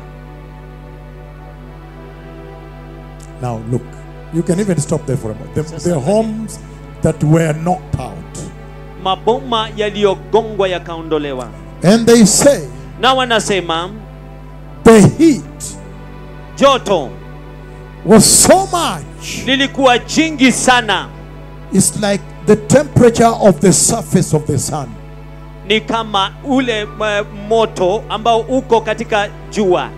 Before we start preparing the garment, kabla tuanze kuandaa vazi, are you aware? Je, mnajua that God judges sin, kwamba Mungu anahukumu dhambi? Until the homes were molten, melted, they just dried up molten. Hadi ile maboma ikayeyuka, ikakauka na ikayeyuka. People go to see. Watu wanaenda kuona. People always go to see. Watu huenda kuona what sin can do. Kile ambacho dhambi inaweza kufanya. Next. Inayofuata. Look at that. Angalia hiyo. Look at those bricks. Look at those homes. Angalia hayo maboma. And that place until today, not even one plant can grow. Na eneo hilo hadi wa leo hii. Look at those homes. Angalia hayo maboma. About 4,000 years ago. So look. Yapata miaka 4,000 iliyopita. Tazama. Are you aware? Je, mnajua? Look at that. Angalia hiyo. Even the way they were building the architecture of the time. And he struck them and melted them, he molten. And he left us evidence. Na kisha akaiyeyusha, akaiteketeza na akaiacha kama ushahidi. Look at that. Angalia hiyo. Look at those homes. Angalia hayo maboma. Until now, hadi sasa, nobody lives there. Hakuna mtu anayeishi huko. Look at those homes. Look at the way Angalia they hayo maboma. arranged them. Jinsi walivyoyapanga. And it melted, molten. Look at those pillars. They had towers and pillars. Akayayusha, tazama hiyo minara, nguzo. Until today, nothing grows there. Hadi leo hii hakuna kitu ambacho kinamea huko. I need to start the message now. Can you move a little to the move to the brimstones themselves? The ones okay, just let it go. Yes, thank you. The brimstones themselves, you see. You can still pull them out. The ones that rain, that is sulfur. That is sulfur. Huo ni moto wa kiberiti. Okay, thank you. Yeah, so it rained so much, some of them remained unexploded there. Ilinyesha sana, baadhi yao ikabaki bila kulipuka pale. And if you go and light it with a matchstick, it lights. Ukienda uiwashe na kiberiti inawaka. Wow. Are you aware? Je, mnajua? Look, you can light it. People go and light. Watu huenda na kuwasha. And when they light them, na wanapoiwasha, they also found that this type of sulfur is not found on the earth. Pia wanagundua kwamba aina hii ya moto haipatikani duniani. This type of sulfur is not found on the earth. Aina hii ya moto haipatikani duniani.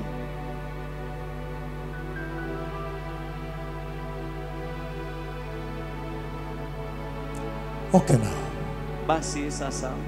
Thank you. Asante. So are you aware? Je, basi mnajua that the Lord judges sin? Kwamba Bwana anahukumu dhambi. And he is coming back.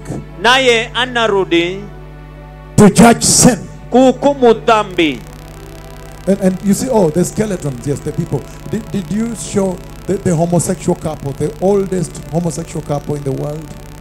Je, ulionyesha wale so the Lord ensured that they tried like that forever. People go to see. Wanandoa mashoga, Bwana alihakikisha kwamba walikauka hivyo milele. He left it there that people may go and see. Aliwaacha ili kwamba watu waende na waone. They were caught in the act. Walipatikana katika hilo tendo. Okay, thank you. Asante. Now, sasa, what did they do? Walifanya nini?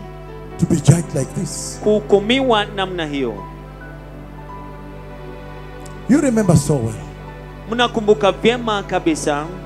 The Lord comes and speaks to Abraham. Bwana anakuja na kuzungumza na Abrahamu. They have a meal. Wako wanapewa chakula. A reception and a meal. Mapokezi na pia chakula. And after that, alafu baada ya hiyo, as they are going down, then they leak to him. Alafu walipokuwa wakienda chini, kisha wakamtobolea siri. They said, wakasema, we are going to strike it. Tunaenda kuigonga. We are going to strike it. Tunaenda kuigonga. And the conversation ensues. Na kisha mjadala ukaibuka.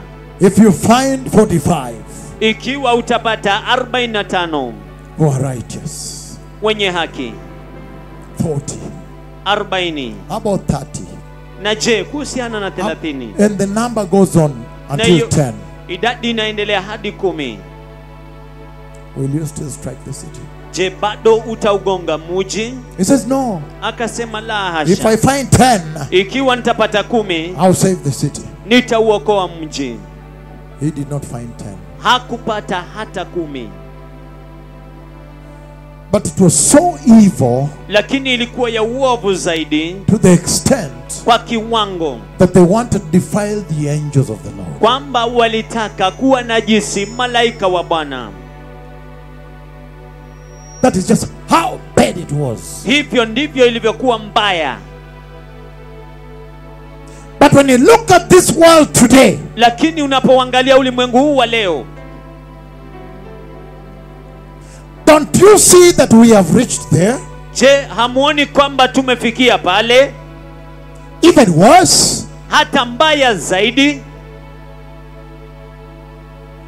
Are you aware?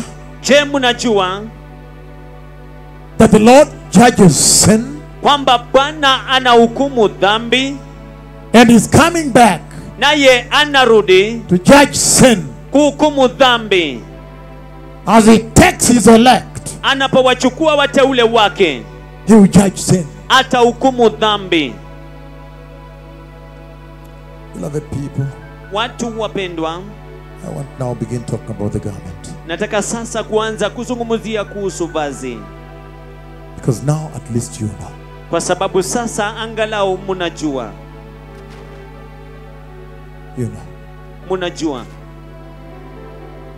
You know that the Lord judges. Munajua kwamba Bwana anahukumu. So this journey we want to start now Kwa hivyo hii safari ambayo tunataka kuianza sasa of the garment. ya vazi, You must now take it very seriously. lazima sasa muichukulie kwa kumaanisha zaidi. And so, Na hivyo basi,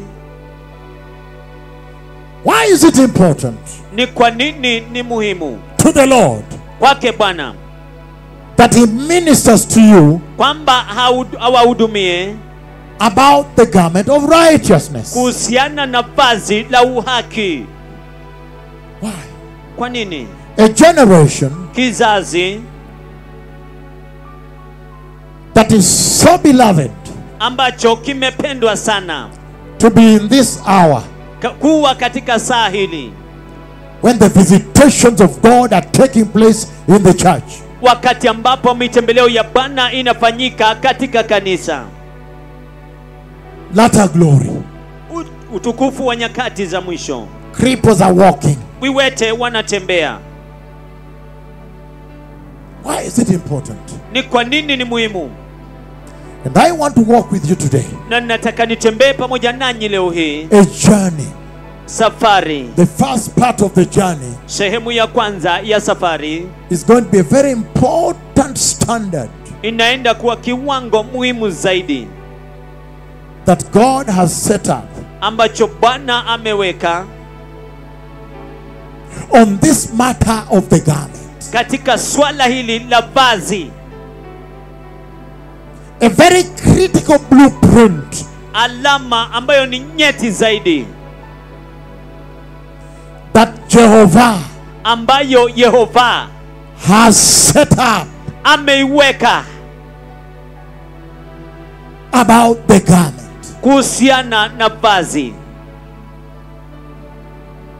That when you go through that, kwamba unapopitia hiyo the entire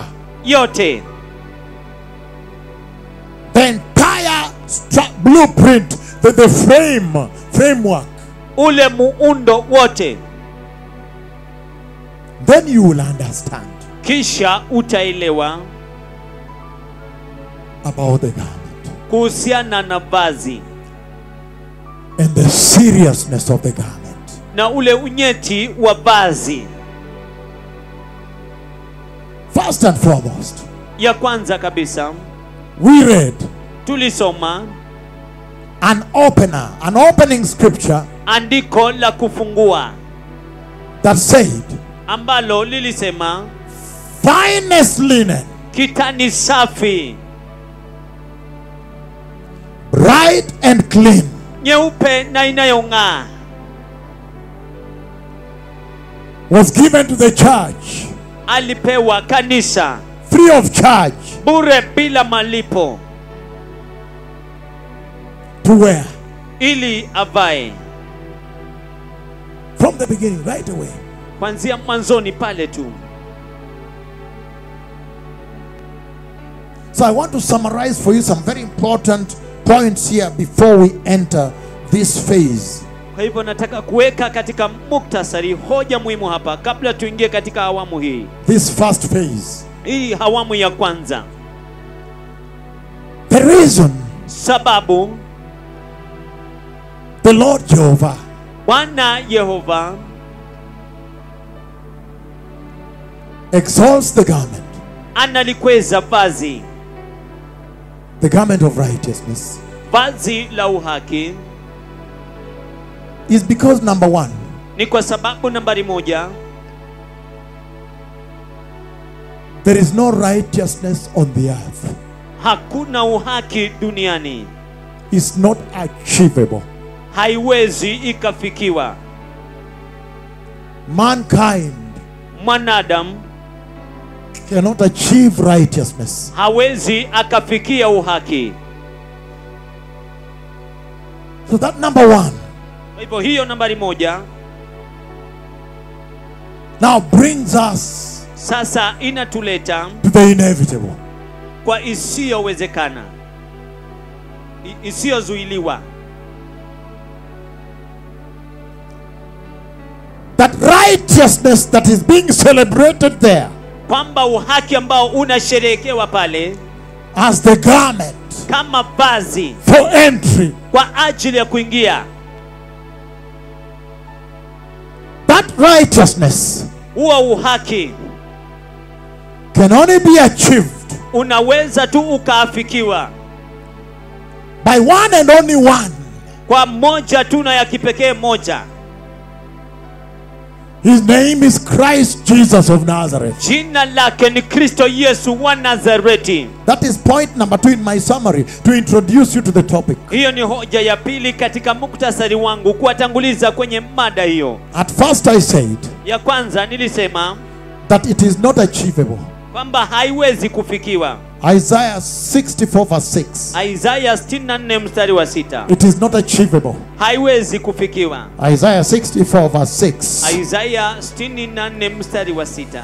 Righteousness Uhaki is not achievable by man. haiwezi kufikiwa na mwanadamu. He says Anasema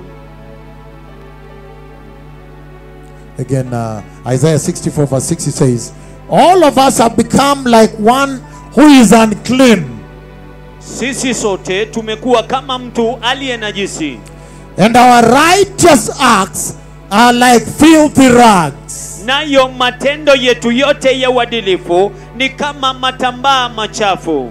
We all shrivel up like a leaf, Sisi sote tunasinyaa kama jani, and like the wind our sins sweep us away. na kama upepo maovu yetu hutupeperusha.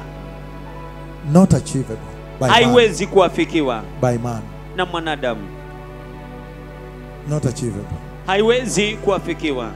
He's saying Anasema that your righteousness kwamba uhaki wenu as man kama mwanadamu actually needs repentance. hata hivyo inahitaji toba. You look at it and then you say, I have to repent on this. Unaangalia unasema lazima nitubie hii. It's non-tenable. It's not achievable. Haiwezi kufikiwa, haiwezi ikafikiwa. And because man cannot achieve righteousness, Na kwa sababu mwanadamu hawezi akafikia uhaki, in the summary points I'm giving you to introduce you to the topic we're about to handle now, katika hoja za kimktasari ambazo nawapatia kabla tuende katika mada ambayo karibu tunaishughulikia sasa, that man cannot achieve righteousness. kwamba mwanadamu hawezi kufikia uhaki. Then number 2, Kisha nambari ya pili, that only Jesus kwamba ni Yesu tu can bring righteousness to the earth. anayeweza kuleta uhaki kwa dunia. Only Jesus Ni Yesu peke yake can bring righteousness to mankind, anayeweza kuleta uhaki kwa wanadamu, to the church. kwa kanisa. Man himself cannot. Mwanadamu yeye binafsi hawezi. Then point number 3 out of number 2 becomes Kisha hoja ya tatu kutokana na nambari ya pili inakuwa that righteousness, or that garment if you will, basi uhaki ama hilo vazi kama una hiari can only be achieved inaweza tu kufikiwa through the sacrifice that Jesus offered on the Calvary cross. kupitia dhabihu ambayo Yesu Kupitia alitoa, tu. kupitia tu kwa dhabihu ambayo Yesu alitoa katika msalaba wa Kalvari. Are you seeing how the points can bring themselves? Je, mnaona jinsi ambavyo hizo hoja zinaweza kujileta zenyewe? I've been looking for you. It's good to see you. Nimekuwa nikikutafuta. I don't know. Thank you very much. Thank you very much indeed. Thank you very much. Thank you. So you're going to talk to Machari and then we'll meet, right? Thank you. I was remembering about your prayer. So listen to this now. Sikiliza hii sasa. He says, Anasema if man himself cannot achieve it, ikiwa mwanadamu mwenyewe hawezi kuifikia, then only a certain messenger can bring it, can bring it to man. basi ni mjumbe tu fulani ambaye anaweza kuileta kwa mwanadamu. His name is Jesus. Jina lake ni Yesu. Number 3 then, Nambari 3 basi, that if it is Jesus that brings righteousness to the church, basi ikiwa ni Yesu ambaye analeta uhaki kwa kanisa, then that can only mean basi hiyo inaweza tu kumaanisha that only through the sacrificial giving, worship, the sacrifice Jesus gave on the cross, can the church achieve righteousness. kwamba ni kupitia tu kwa dhabihu ambayo Yesu alitoa msalabani ambapo kanisa linaweza kuafikia uhaki. Have you seen how they're building one another? Je, unaona jinsi ambavyo inajengana moja na nyingine? Then number 4 becomes Kisha nambari 4 inafanyika, that righteousness basi huo uhaki that makes the garment. ambao unalifanya vazi, That righteousness huo uhaki coming from heaven, ukitoka mbinguni. therefore, Hivyo basi is the most important attribute of God. ndiyo tabia ya muhimu zaidi sana ya Mungu, Because he is sending. kwa sababu anasema He is sending it from heaven. anaituma kutoka mbinguni. So he has plenty of it. Kwa hivyo ako na nyingi yayo, And it must be important enough for him to send it to you. na lazima aiweke ili akaitume kwa ajili yenu. Ai, Number 4, nambari 4 he says, anasema it must therefore be hivyo basi lazima iwe the most important attribute ndiyo sifa ya umuhimu zaidi of God. ya Mungu. Number 5, out of number 4. Nambari ya 5 kutokana na nambari 4. Therefore then, Hivyo basi righteousness, uhaki, that garment you see there, hilo vazi ambalo mnaliona pale, become inafanyika the most important benchmark, ndiyo alama kubwa ya muhimu zaidi, standard, ndicho kiwango, requirement matakwa for man kwa ajili ya mwanadamu to appear before the Lord. ili aweze kujiwasilisha mbele za Bwana. I mean, you can generate these points. Unaweza ukazitokeza hizo I'm moja. simply going through them and one is producing the other. Ninazipitia tu na moja inatoa nyingine. Hallelujah. Hallelujah. And he's saying, Kisha anasema out of number 5 now, kutokana nambari 5 sasa. then he's saying Kisha anasema that therefore because of number 5, kwamba basi kwa sababu ya nambari 5 which said ambayo ilisema that only righteousness kwamba ni uhaki tu alone peke yake is the required standard ndicho kiwango for kinachohitajika appearing before God. kwa kujiwasilisha mbele za Mungu. Then he's saying Kisha anasema that nobody can dwell in the presence of God without righteousness. kwamba hakuna mtu awezaye kukaa ama kudumu uweponi mwa Bwana bila ya uhaki. Leo ni leo. Leo ni leo. I'm simply opening up a conversation. Ninafunua tu mazungumzo. I'm running through some basic issues so that we can enter the message. Ninapitia tu masuala ya kimsingi ili kwamba tuingie katika ujumbe. Number 7. Nambari 7. Out of number 6. Kutokana na nambari ya 6. Then he's saying Kisha anasema that righteousness, kwamba uovu wake. therefore then, Hivyo basi God Mungu can never make a covenant with anyone except he is righteous. kamwe katu hawezi kufanya agano na mtu yeyote ijapokuwa kwamba yeye ni mwenye haki. Kisumu word explosion. Mulipuko wa neno wa Kisumu. Kisumu word expo. Mulipuko wa neno wa Kisumu. Welcome home. Karibuni nyumbani. Hallelujah. Hallelujah. Welcome to the home of the word. Karibuni nyumbani kwa neno. Those of you from abroad, wale wenu mnaotoka nchi za ng'ambo. Because it was Yaya Kilimani 1. Kwa sababu ilikuwa Yaya Kilimani ya kwanza, Yaya Kilimani 2. Yaya Kilimani ya pili. Then it moved, it became Central Park 1. Kisha ikasonga ikakuwa Central Park ya kwanza, Central Park 2. Central Park ya pili. And each of them is preparing the church. Na kila mojawapo inaliandaa kanisa. Preparing the church. Kuliandaa kanisa. Preparing the church. One step, one level more, one step more. Kuliandaa kanisa kiwango kimoja zaidi, kiwango kimoja zaidi. Then it became Utawala 1. Kisha ikakuwa Utawala moja, Utawala 2. Utawala ya pili. Now it is Kisumu 1. Sasa ni Kisumu moja. I know soon we are going to have Meru 1. Najua hivi karibuni tutakuwa na Meru ya kwanza. Oh yes. Oh ndio.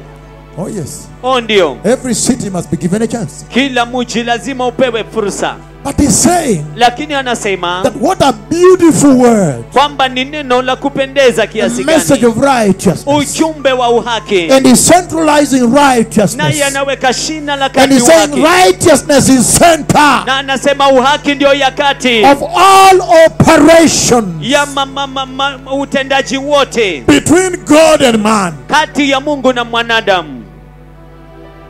And we have not begun the sermon. Na hatujaanza mahubiri. I'm simply refreshing you and greeting you. I'm greeting people. Kimsingi I'm tunawawisha just greeting na people. kuwasalimia watu. Nasalimia tu watu. What a beautiful conference. Ni kongamano la kupendeza kiasi gani. Where the greeting alone Mahali ambapo salamu peke yake is a mega word explosion ni mlipuko wa neno mkubwa kabisa on righteousness. katika uhaki. And he's saying Naye anasema that because of that, number 7, kwamba kwa sababu ya hiyo nambari ya 7, number 8, nambari 8, then he says kisha anasema that righteousness kwamba uhaki can also be lost. pia unaweza ukapotezwa. Do you remember Genesis chapter 3 verse 7? Je, mwakumbuka Mwanzo 3 mstari wa 7? When Adam and Eve, Wakati ambapo Adamu na Hawa, let me read it right here. hebu nisome papa hapa. Hallelujah. Hallelujah. Jesus is Lord. Yesu ni Bwana.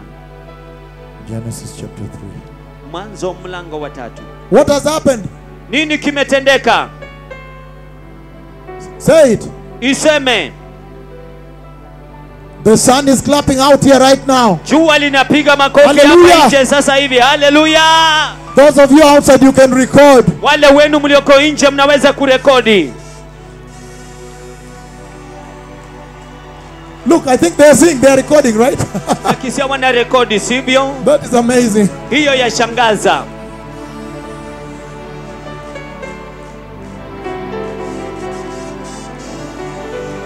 There is a visitation ongoing. Kuna mtembeleo Going ambao on. unaendelea.